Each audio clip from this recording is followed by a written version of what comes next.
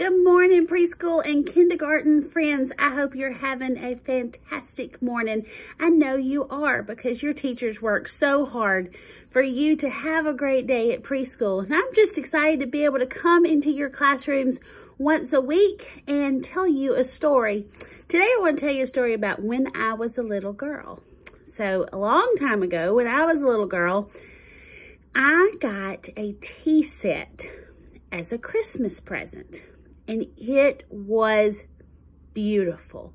It was real china, and it was white, and it had little pink flowers on it, and it came with a big teapot and little teacups and saucers, and I thought it was just the most beautiful thing that I had ever received.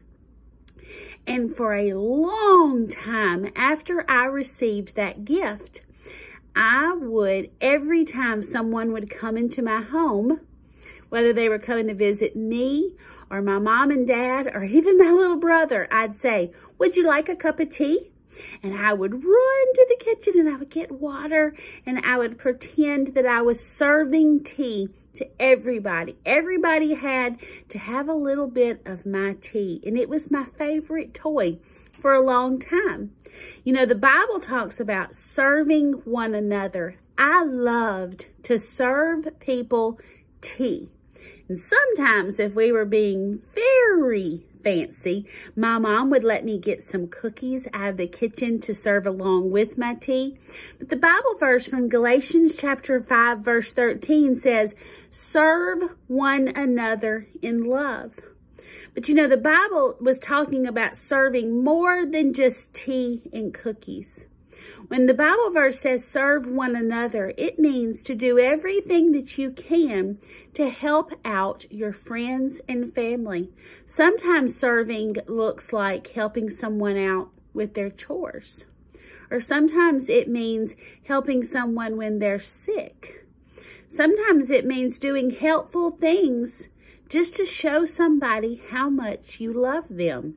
Whatever could be helpful for them at the time. It's the way we show our friends and family that we love them, and the way that we love God, because we obey what His Bible tells us to do by serving one another.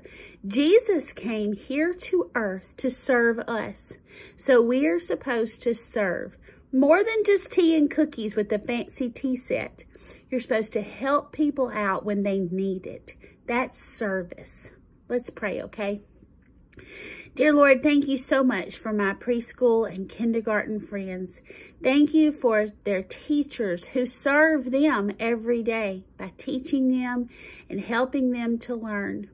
Lord, I just ask you to show us ways that we can serve others, and so we can tell them how much we love you. In Jesus' name I pray, amen. Boys and girls, I hope you have a great day today. I hope your week goes great. The sunshine is beautiful.